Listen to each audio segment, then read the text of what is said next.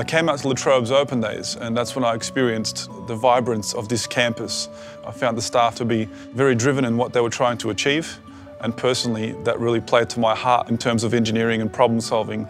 My name's Eddie Custovic. I'm an academic in the Department of Engineering, and I'm also the Industry Projects Coordinator for the School of Engineering and Mathematical Sciences. I arrived to Australia in 1995 with my family as a refugee from a war-torn country. So coming to university, I found it very easy to work with professors who also understood where I was coming from, the difficulties that I faced, English being my second language, but at the same time providing with ample opportunities to succeed at the university.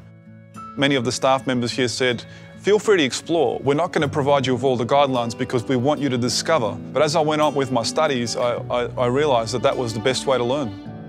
I'm personally driven by my passion to teach. There's an opportunity for us to create the next generation of problem solvers. The proudest moment of my career was winning the Trobe University Challenge with a bunch of my students. We developed a fetal monitoring device for the third trimester of pregnancy for women. Given that Australia is such a developed country and yet still has such a high proportion of stillbirths, it was very inspirational for my students and I to deliver a product in less than 10 weeks that was able to then solve a global problem.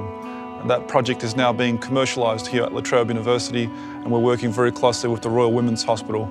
I guess if you compare it to, maybe winning the Olympics, that would have felt like winning the gold medal in the Olympics for a particular sport. Looking at this photo here, you can see in their eyes that there's a lot of aspiration. They've now completed their studies, and for some of them it's end of a journey, but for me it's the beginning of a new journey, the beginning of a journey of discovering who you are, what sort of mark you want to leave on this world. Your career will be whatever you make of it. And be prepared to adapt, be prepared to change careers, be prepared to travel the world, and be prepared to help others just like I've been able to help you on your journey, and you've also contributed to my learning.